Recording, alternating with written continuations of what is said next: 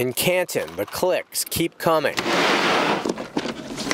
This brick and mortar outfit is much more about the bricks. The more bricks, the better. See the eyes? There is another Lego master among us.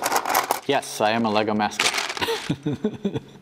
I got the letter in the mail. An engineer by trade, Paras Patani has found what fits. Everybody calls me Mr. Lego. So with these blocks, we can control the motor.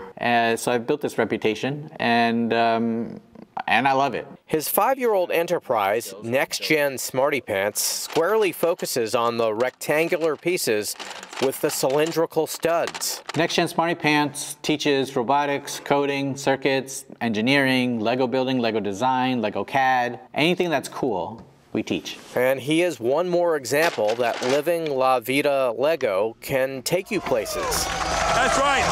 The greatest competition ever assembled is back. Paras was selected for season 2 of Fox's Lego Masters. You're playing for $100,001. On the line is $100,000 and even more in bragging rights. You know, we actually talked about it quite a lot. Lego Masters is kind of like the Olympics of the Lego world. It's absolutely surreal when you go in and you see all, the brick pit, 5 million bricks, and just the blue of the environment, the cameras, the lights, the sound, and most importantly, it was the people. What transpires on a national stage is a secret, but from base plates to Bram spheres, sig figs to swooshables, everything is now in play. We just want to see each other do our best.